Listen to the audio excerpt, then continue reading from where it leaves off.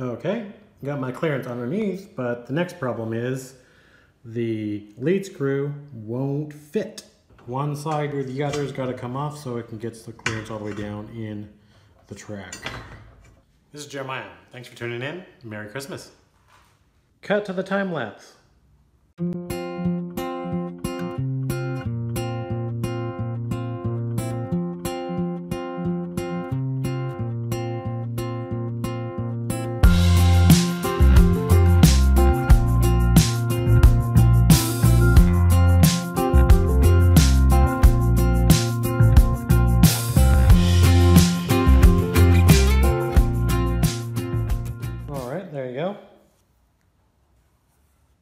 Cleaned up. There's the fragment. A nice X in it there too. Yeah, I was checking it with a thermometer, got up to like 220 degrees. So hopefully it's undamaged. You might be screaming at me about why didn't I take it off the lead screw or the ball screw. It's because it actually has ball bearings inside of it. And if you take it off, the ball bearings go everywhere. All right.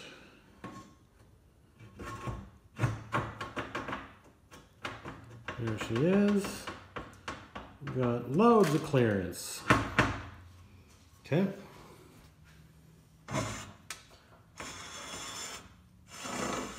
Probably shouldn't be sliding that ball screw around in there, but just a one-man show here, people. Yahtzee. Okay, I've got these end mounts for the ball screw. These will actually hold the ball screw itself. These will attach these to the extruded aluminum. These are standard Numa 23 mount motor mounts for their 8mm Acme lead screws. I'm gonna go ahead and upgrade those. So I'll have to expand these holes a bit to get the ball screw through it. And it's a little over 1/2 inch. So I'll have to go ahead and enlarge that on this 1/2 inch aluminum plate here. Mount this plate to the end of the C-beam, that's what I'm calling it, because that's what OpenBuilds calls it, with the threaded holes here. So there's top left, bottom 2 in the middle, and then top right. There are threaded holes. Those match up with the threaded holes that are countersunk here. And then this block will go mounted on top of it like so, which I'll have to drill and tap the holes for those. All right, I'm gonna go ahead and take this up to 7/8 with this graduated, I don't even know what you call it. Whatchamacallit, that's what I'm gonna call it. With the graduated whatchamacallit.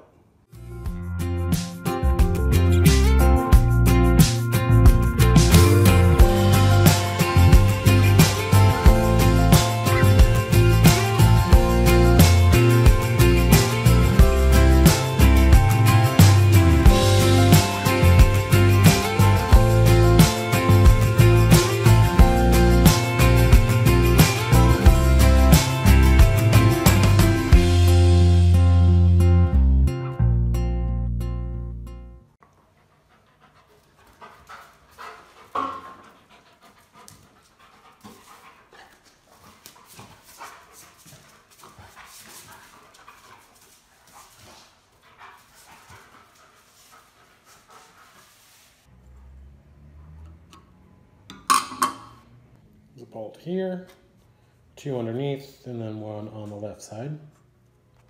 Get those in. All right, so that end cap is on there and nice and solid.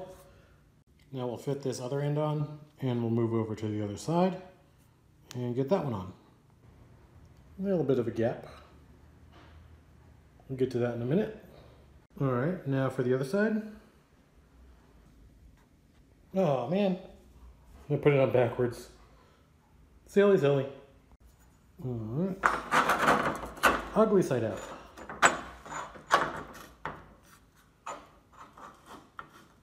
I say ugly side because I scratched it all up as I was widening out this bore here. Okay.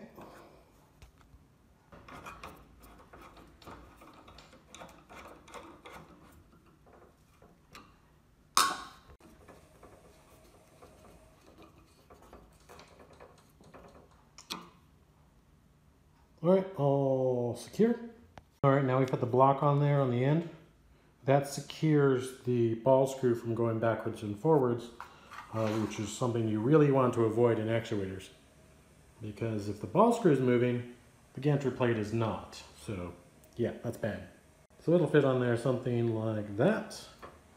And there'll be a nut you can wind down under the end of this to securing it to this block here. So it can't go in and out. It's literally pinned to this one and rotates. So this guy is doing a lot of heavy lifting.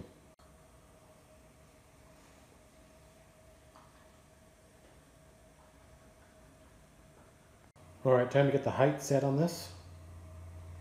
It's not set for this size of ball screw, so we'll need to get her all aligned. We'll move the gantry plate over here to do that. All right, got the gantry plate pretty much moved over, but I need to raise this side over here.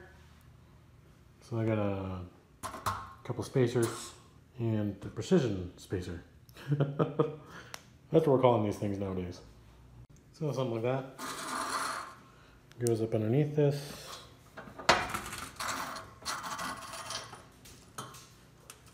Like so.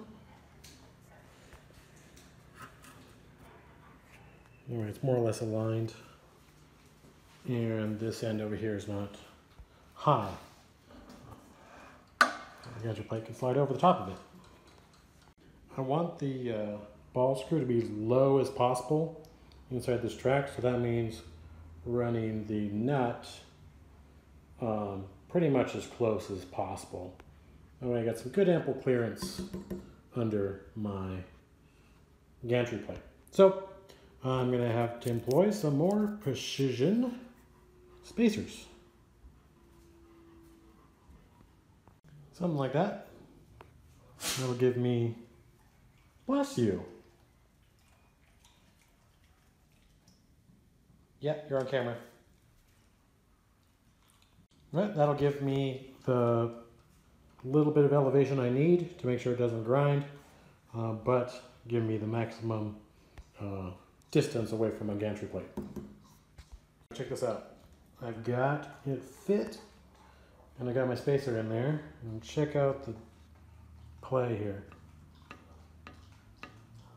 don't know if you can see that on camera, but that ain't much. What are you chewing on, huh? What are you chewing on? You're like a loud little muncher over there. All we hear is you munching. Yeah, you. All right, let's lock her in place with a C-clamp. Something like that, and then we'll throw on another one for good measure. Okay, what I'm looking for here is this not to rub. I think I got it. As well as this to be loose. And it is. So, I think we're good. Okay, great, Jeremiah. You got it clamped on there, but what's your plan here to permanently attach it? And we noticed you didn't have holes behind, and you are correct, there's not. So I'm gonna need to find a way to get some holes there. And to start that process, I'm gonna show you a new tool, and that is a transfer punch.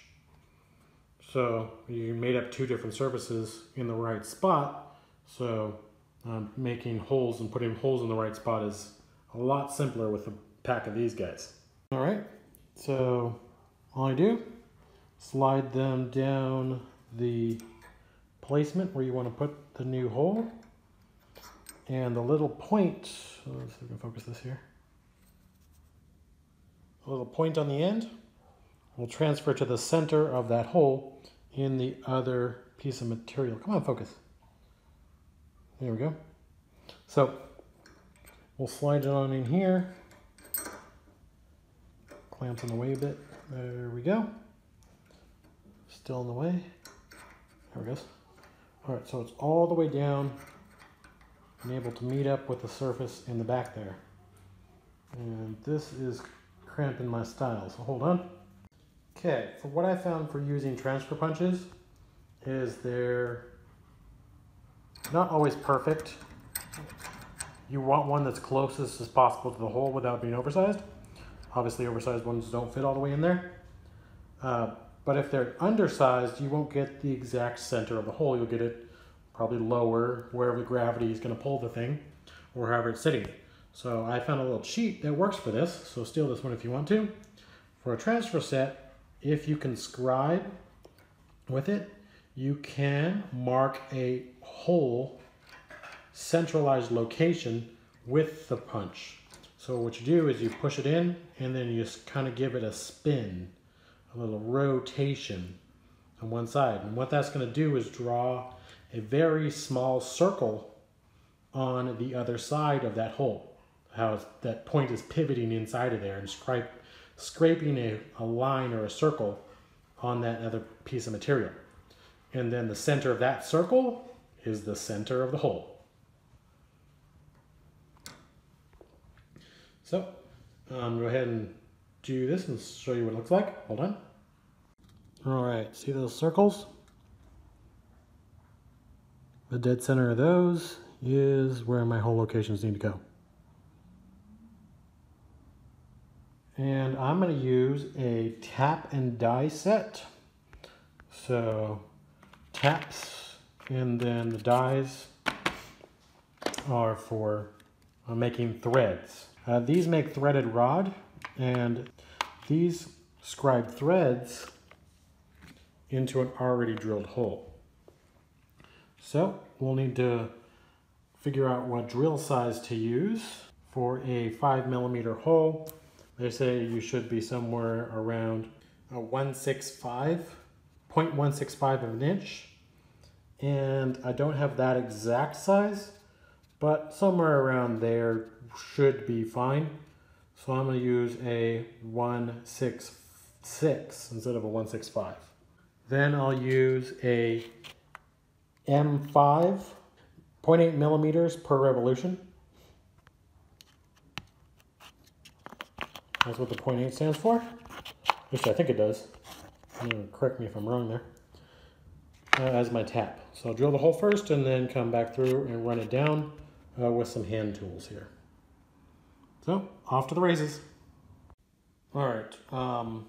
This kind of goes without saying, but the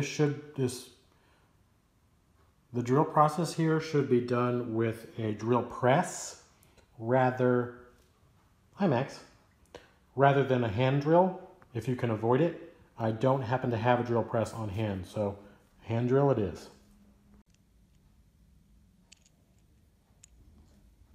Oh, I didn't tell you how I figured out what the correct diameter of the hole drill is. So just ask Google for whatever size you're running. It'll tell you what metric or imperial system sizes to use and what the conversion is between the two. So just Google it. All right, here's a trick that I know. It seems to work out well for me. Using transmission fluid for like a manual transmission on when you tap and drill holes. It's viscous enough to stay on there and do its job, which is to protect the bit from all the metal being churned around in there. So pick it up pretty cheap, and this bottle would last me a long time.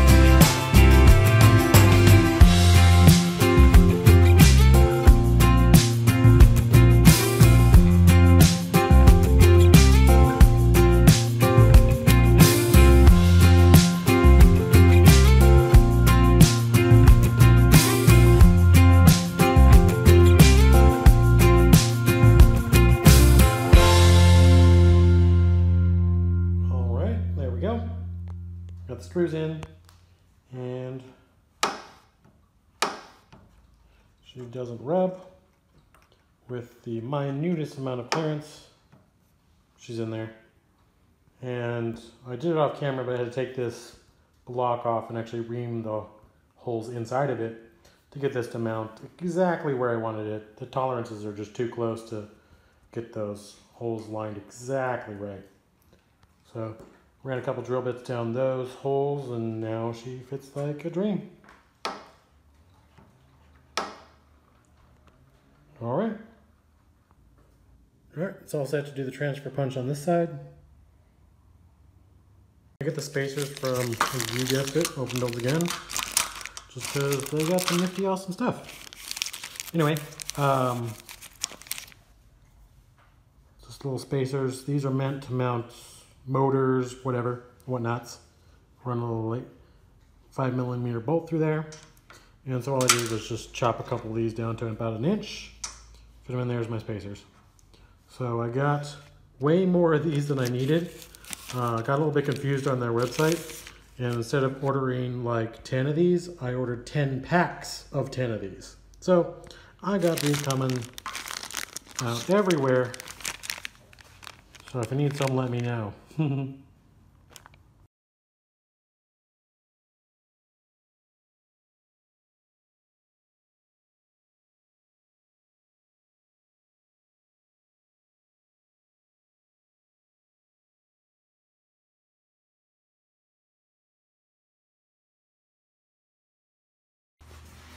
I really love saws like this. You just can't buy these anymore. They are unique and, to me, a very valuable treasure. I got this one from my grandfather, and I treasure it.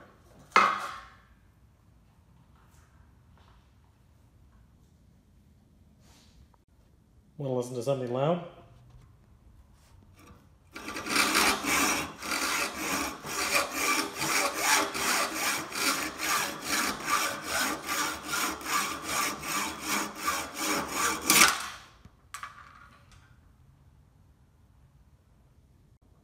Alright, this end finished looks like this, with 2 more spacers, bottom down there and the top up here.